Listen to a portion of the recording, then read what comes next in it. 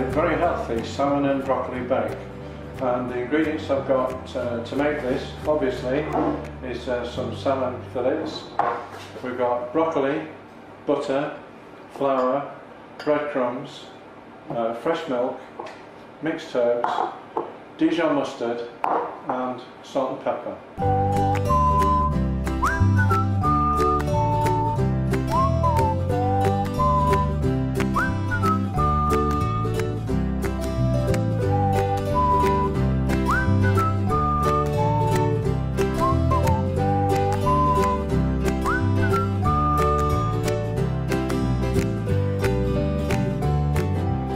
So the first thing I'm going to do is make a start with the sauce. So I'm going to use 2 pans to make this.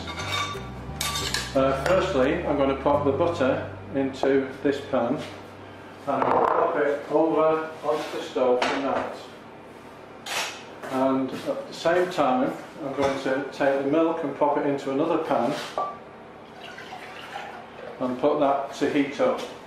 It's really important when we make this sauce that the milk and the mixture that we use, we call it a roux, are of a similar temperature.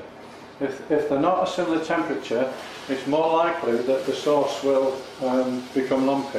You want to try and avoid that. So immediately I can hear that the butter is starting to melt. It's really important that we don't get the butter too hot, because if we do, the butter will actually burn. So we've got to make sure that we monitor that at all times. So while that's melting slowly, I'm going to take the broccoli, and what I'm going to do is just cut it into small pieces called florets. And I'm cutting off the stalks, and these are like little flowers. I'm just cutting those from the back so they go into really small pieces. I find if you cut from the front, they actually break up and crumble. So I'm cutting from the back of the floret. I'm just listening now to the butter. It's making a little sizzling noise. You can see this is nearly ready, so I'll bring it across like so, and you can see that it's melted. Now I'm going to add the flour, and I'm going to mix that up. I'm using a plastic spoon on a metal pan, and I've got to mix this until it's thoroughly mixed.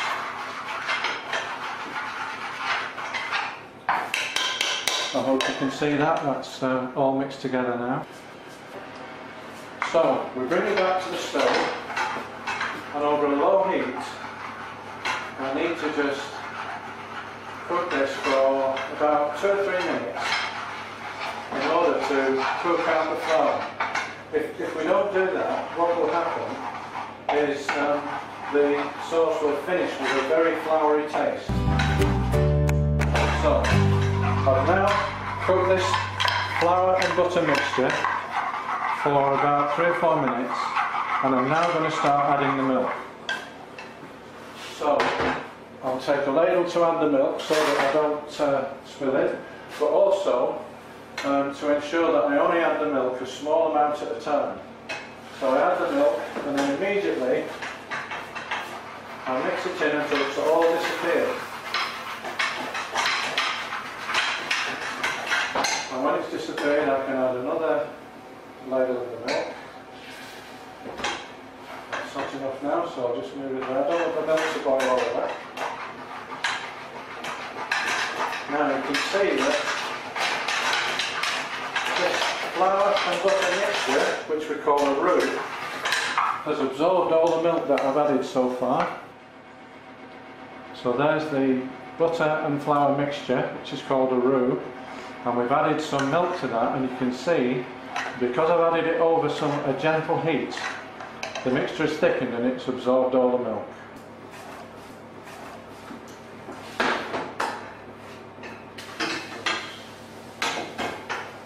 So we keep adding this gradually so that our sauce will become nice and smooth.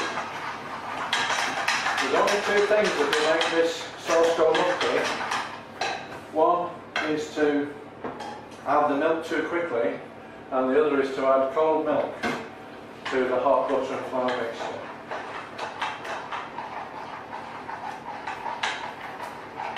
So we stir that in until it's incorporated each time.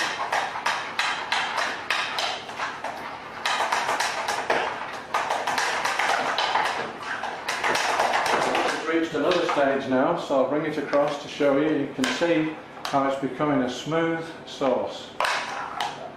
Very, very smooth. Okay, so we can add the remainder of the milk now.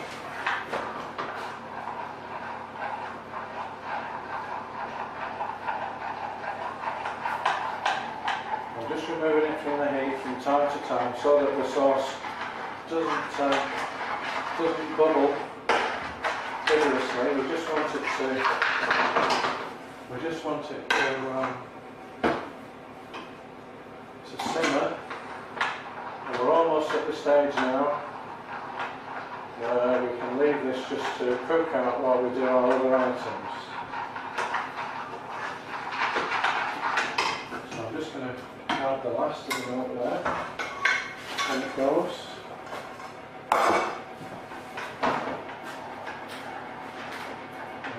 In a moment I'll be able to turn this down and just leave it to simmer. Just making sure that the milk's fully incorporated.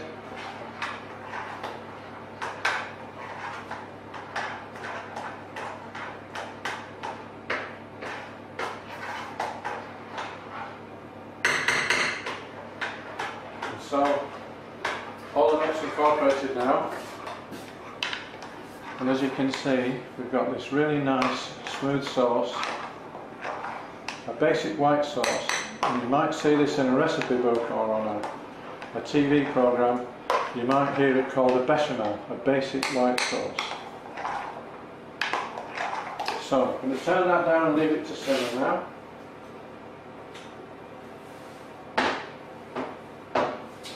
So I can turn my attention to the other ingredients. I'm going to take a clean pan and I'm going to just put a small amount of water in the bottom. I'm going to use this to prepare the broccoli. So I'll pop that onto the heat like so, and then I'll carry on preparing the broccoli, just removing the stalks and preparing those tiny florets. Now I have washed this broccoli, so I don't need to wash it again.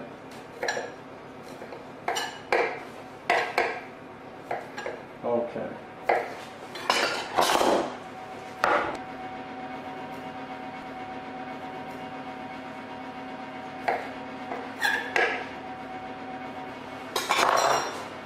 So, there's the broccoli florets. I'll put those there, and I can see that the water's boiling now. It's bubbling vigorously and we've got steam coming out of the top. Now this is really important.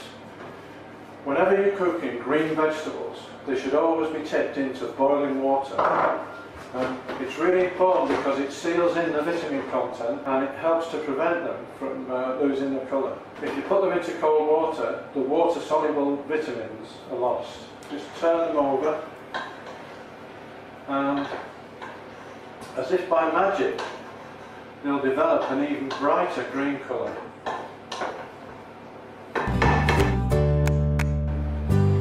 Now, we want these to remain crunchy, so it's important we don't overcook them. And I hope you're able to see that beautiful green colour that we've managed to keep. Now I'm going to tip the broccoli straight into cold water. It actually halts the cooking process immediately. If we leave the broccoli in the hot water, it will become very soggy, it'll fall apart, and it'll lose that beautiful colour. So we can leave that for a moment or two now. And I'm going to take the pan to cook my salmon. I'm going to use a similar amount of water, about 2.5 centimetres of water. I'm going to pop it onto the stove. While I'm here, I'll just stir this sauce like so.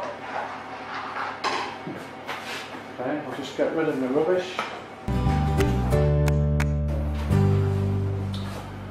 while I have a moment waiting for the water to heat up, I'm just going to take the breadcrumbs and a small amount of mixed herbs. This is optional, this, you don't have to use these if you don't want to. Just drop them in like so, and I'll just mix those round so that they're thoroughly incorporated. So now I can see that the steam's starting to come off this water, so I know that it's ready to add the salmon. I'm going to be really careful now when I add this. I'm not going to pick it up with my hands because I don't want to get contamination from raw meat or fish onto my hands, and so I'm just going to use the spoon to push them off into this water like so, and they go straight for a wash. Okay, so the salmon is cooking quite quickly, so I'm just going to pull it away from the heat so that it doesn't simmer too quickly. If it boils furiously, the salmon will actually break up, which would be a disappointment really. So we're watching that. So while I've got a second, I'm going to take the mustard. This is Dijon mustard. It's a very, very mild but flavoursome type of mustard. Now, for this, I'm going to use just about half a teaspoon, and I'll pop it straight into the sauce, like so. And I'll just mix that around.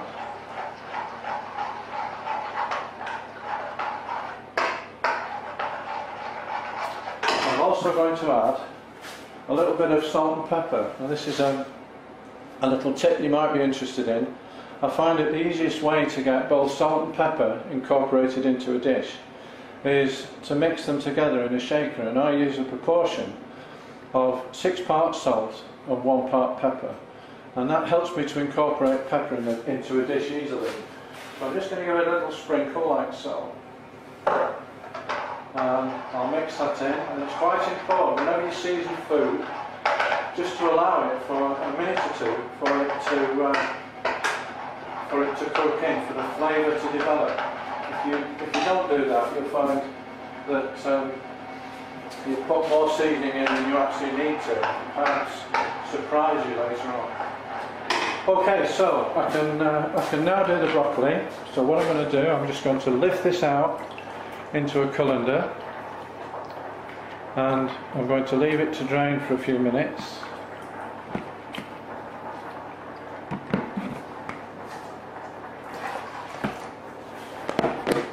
Like so.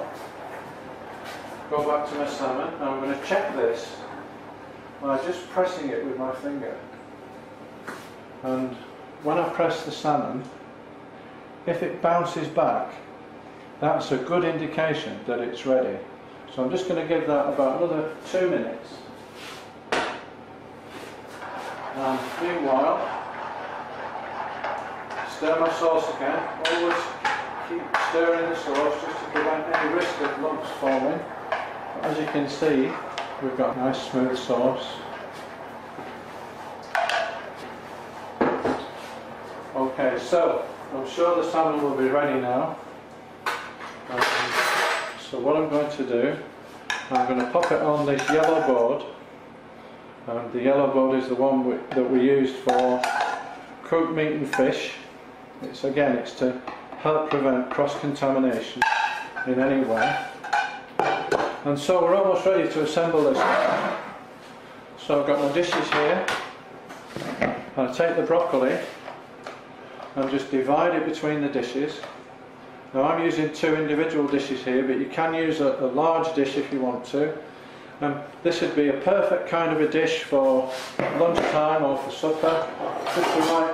Just the right amount there. I'll take my little knife, just being careful because the salmon's still quite warm, and I'm just flaking it gently with my knife.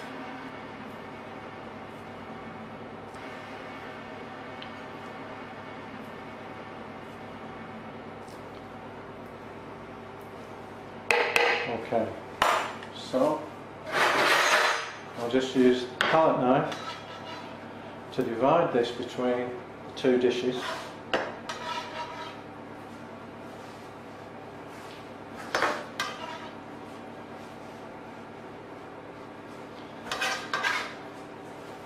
And I hope you're able to see at this stage, by cooking it carefully, we've managed to preserve those beautiful colours of the salmon and the broccoli. They really go well together. So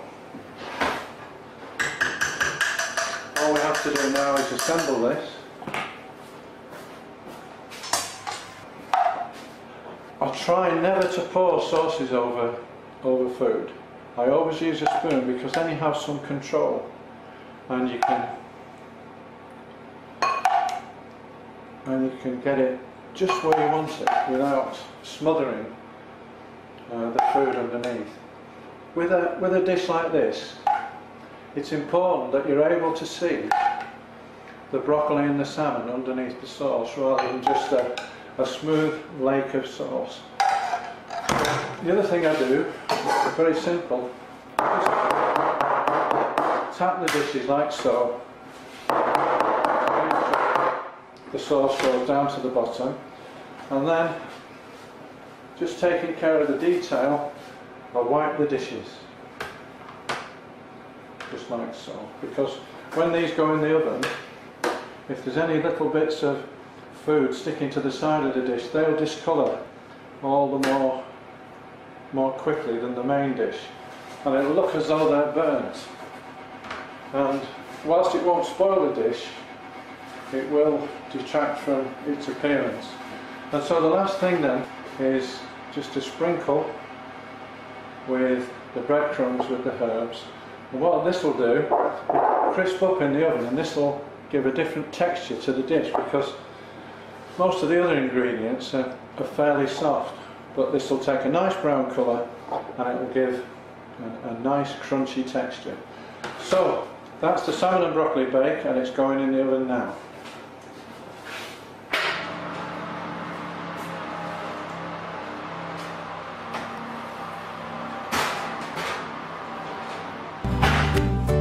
These salmon and broccoli bakes have been in the oven for about 10 minutes now, so I'm making sure that my cloth is really dry.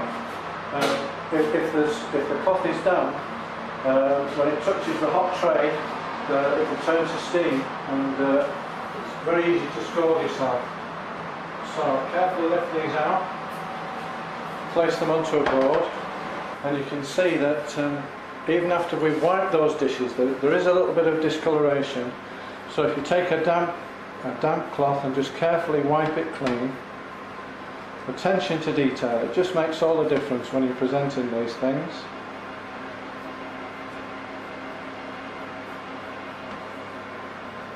And so there you have salmon and broccoli bake. It takes about 30 minutes to make, 10 minutes to bake, and it's a lovely dish for lunch or for supper.